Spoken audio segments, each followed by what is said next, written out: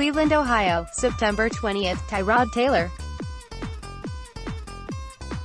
The Browns won 21-17, photo by Joe Robbins, Getty Images. At this point in his career, everybody knows what Cleveland Browns quarterback Tyrod Taylor brings to the table. After a relatively successful stint with the Buffalo Bills, Taylor spent the majority of 2018 backing up rookie quarterback Baker Mayfield. Now a free agent, Taylor will attempt to find a new place to earn a starting job.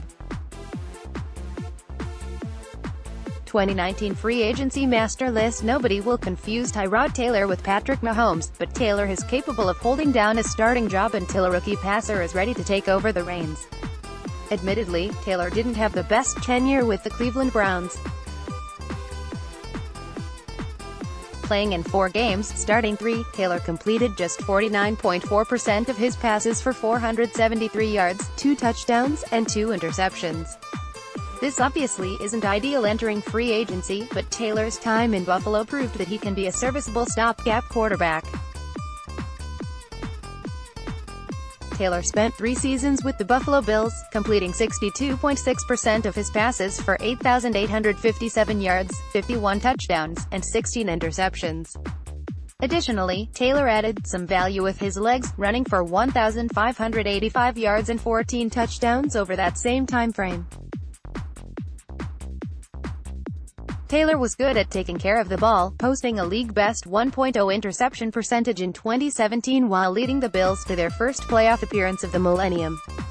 He rarely won games on his own, but he was never the reason Buffalo lost games, either. Basically, he was a serviceable game manager.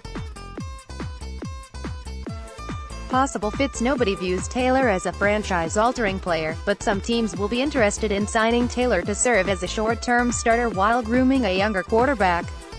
The Washington Redskins recently announced that they do not expect quarterback Alex Smith to play in 2019. Washington currently holds the 15th pick in the NFL draft and might not have a good quarterback available. Signing Taylor would make perfect sense for Washington. Likewise, the Ryan Tannehill era is all but over in Miami. Taylor and Tannehill are both similar caliber quarterbacks, but Taylor will sign for significantly less than Tannehill's $26.6 million cap hit. Miami can and will move on from Tannehill with just $13.4 million in dead cap. Chances are, Miami could eat that dead money and sign Taylor for less than it would take to retain Tannehill. Last but certainly not least, are the Denver Broncos and Jacksonville Jaguars.